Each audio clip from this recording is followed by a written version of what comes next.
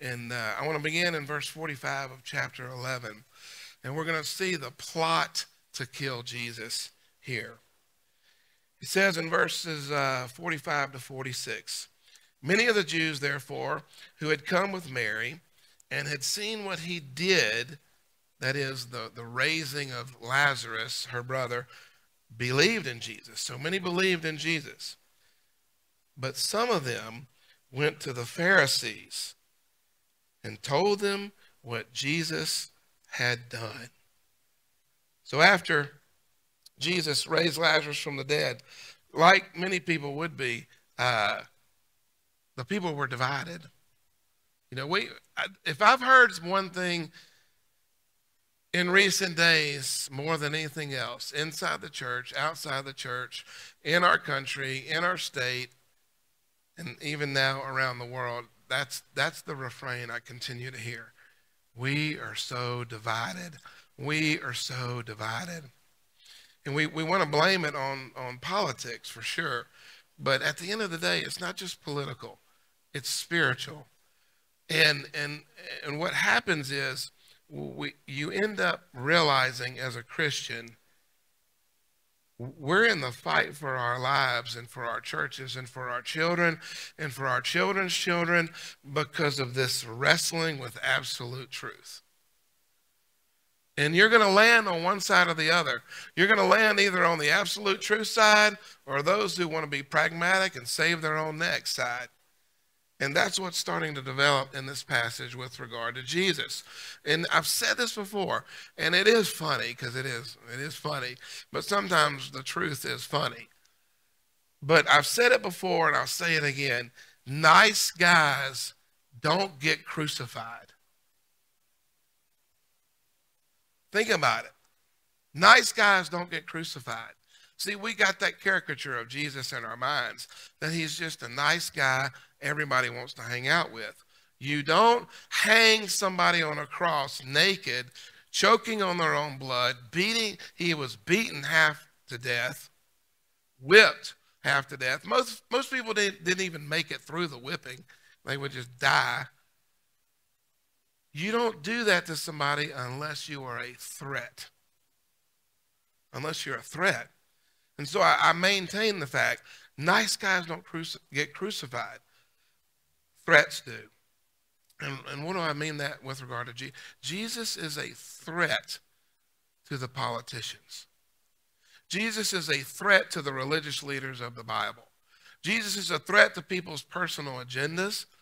Jesus is a threat to our own isms and ologies and ideas. He is a threat to us because the Bible says that he is the way, the truth, and the life. He said, as we saw with the raising of Lazarus, he said, he didn't say, let me show you the power of the resurrection. He says, I am the resurrection and the life.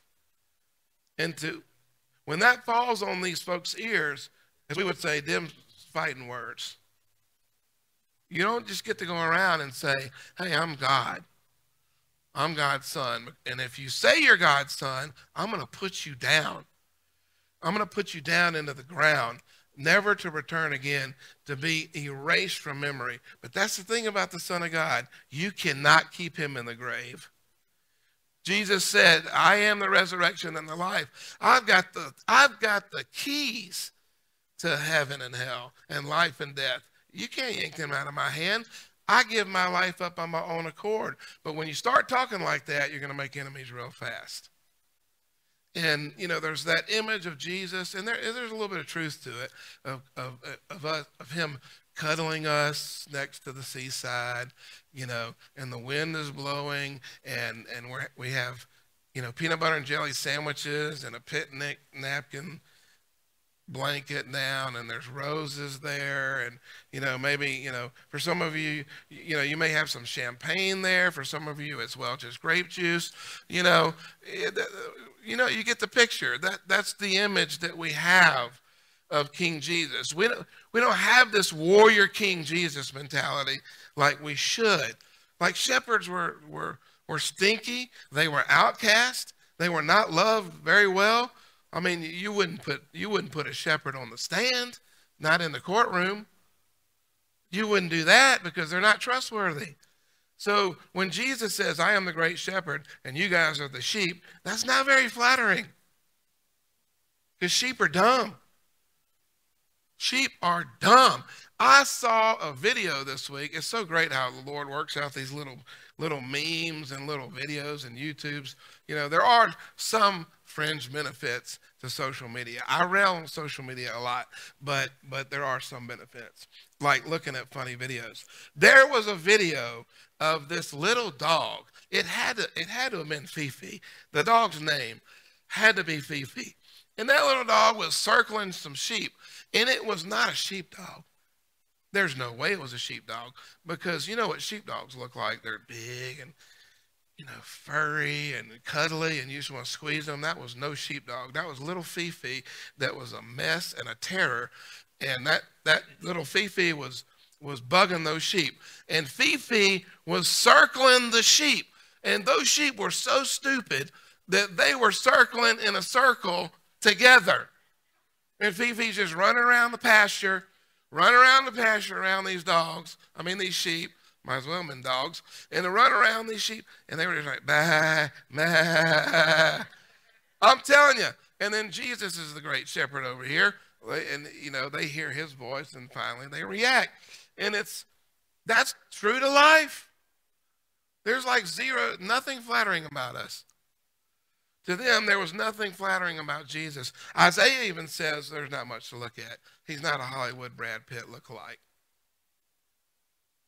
But the Bible says he is the Son of God, the Son of Man. He is the life and the resurrection that we have always been looking for. And you will not be able to keep him down. And on Easter Sunday, that we're going to celebrate really soon, he walked out of that grave. And he said, here are your keys. I've had them all along. Nobody can take it from me. And when you go around saying those things, and when you go around preaching these things, you know, you make enemies quickly. You do. It's not popular to stand up for the truth.